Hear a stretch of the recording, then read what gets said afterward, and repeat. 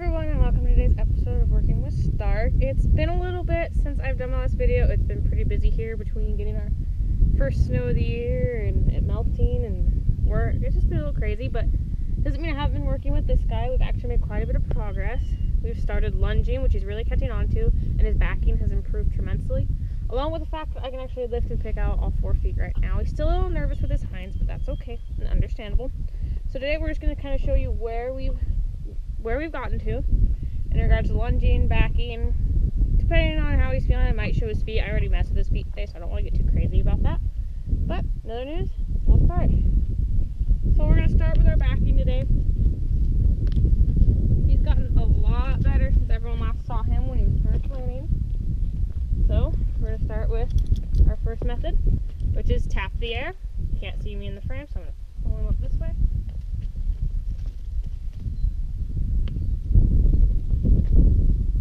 There, should be able to see me now. I'm just going to tap. See, look how much better we're getting. They're slow steps, but he's backing up just off that tap, which is all I want him to do right now.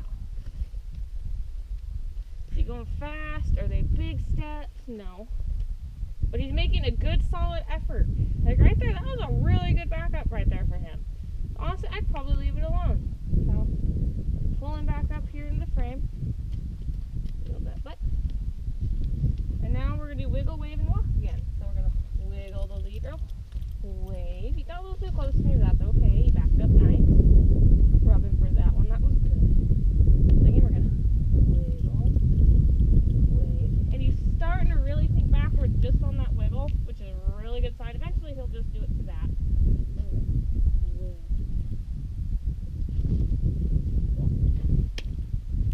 He kind of stalled out. Didn't think about the weeds. And that's okay, though.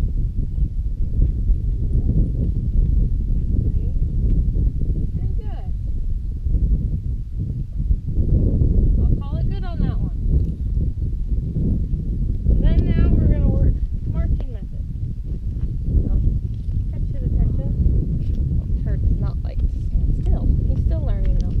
The other thing we've started is tying. He's been really good about that. We do half hour at a time after each session. So, march there. That was good. He's actually really good at this method. He just takes a second to kind of warm up to it, get his focus back in. Okay. Gonna march.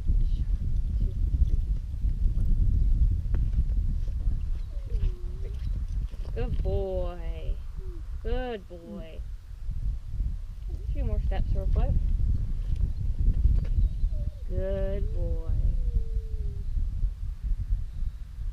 Alright, I'm just going to leave him alone now. I'm not drilling hard on these exercises. The more you drill on them, it's hard. You keep expecting more and more too soon. It just burns him out. So I just do a few steps at a time, and he's doing really well with that. Aren't you, little buddy? Alright, so now we're going to show lunging. So to kind of back him up out of my bubble real quick. There we go. Alright, point high. See, I'm not asking him to trot yet. I won't ask for anything energetic, departure-wise, until he's older, but we just do walk, jog, walk, jog. Now you focus. Because eventually this is going to turn my long lining class. So what I'm going to do with him next year is take him out, do the Paint Horse Association 2-year-old long line class with him.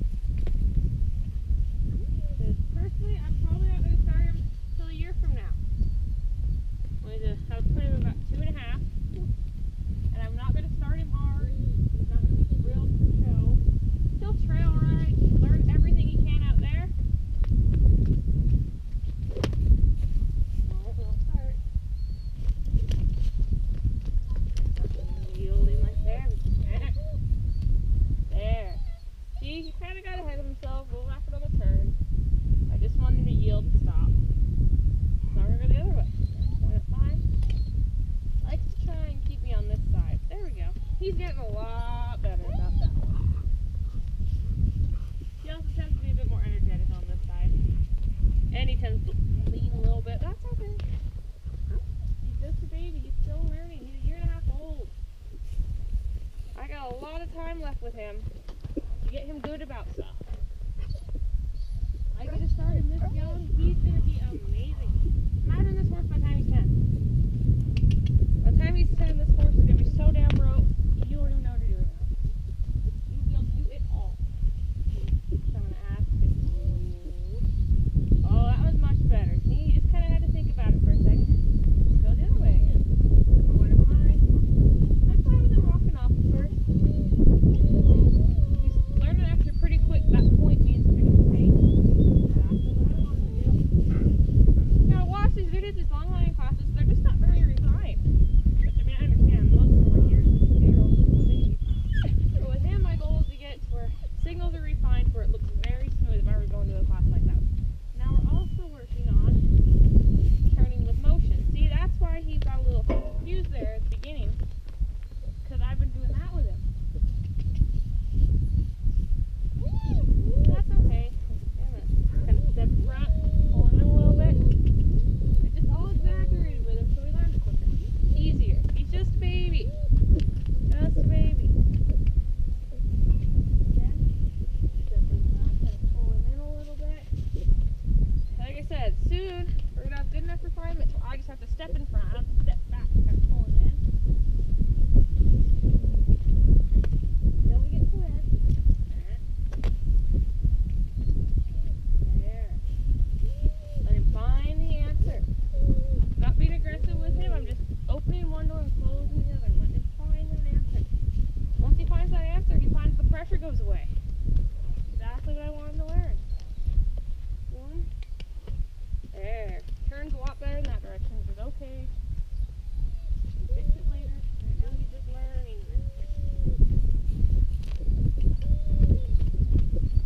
As you can see, his tail's back. Cold. Couple buckets of hot water outside today and washed his tail.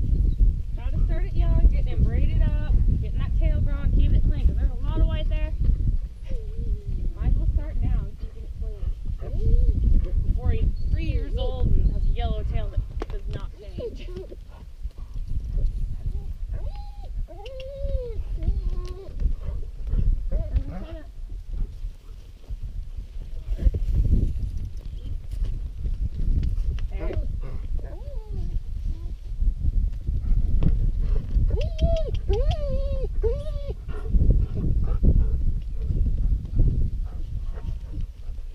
Pull him in a little bit more on that side.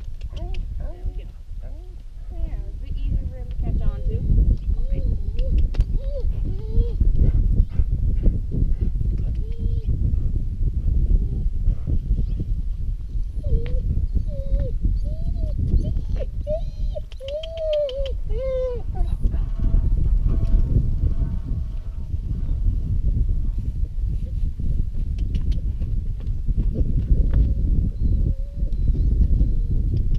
There we go.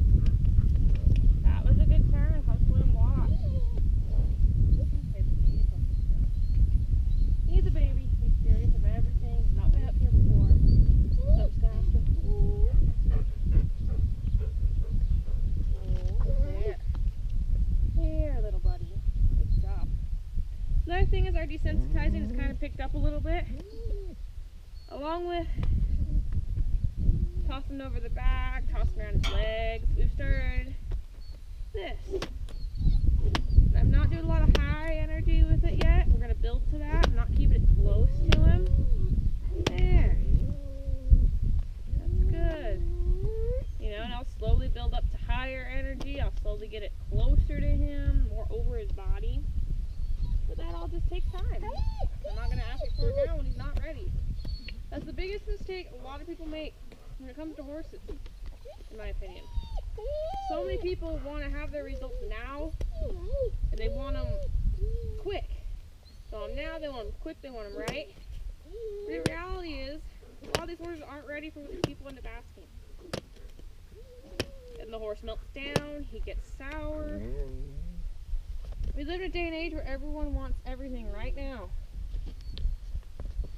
That's exactly the opposite of what we need, especially with the horses. Take it slow, you know.